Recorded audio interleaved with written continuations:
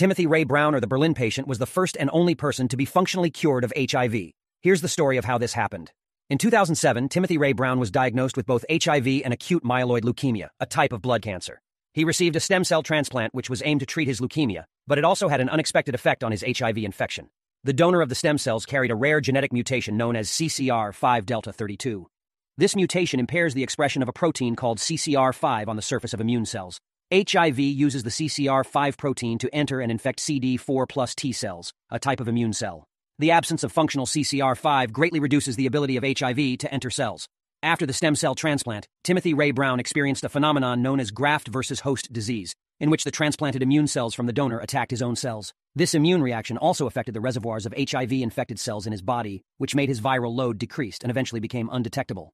After that, he remained off antiretroviral therapy, and despite many years of follow-up, researchers were unable to detect any trace of replicating HIV in his body.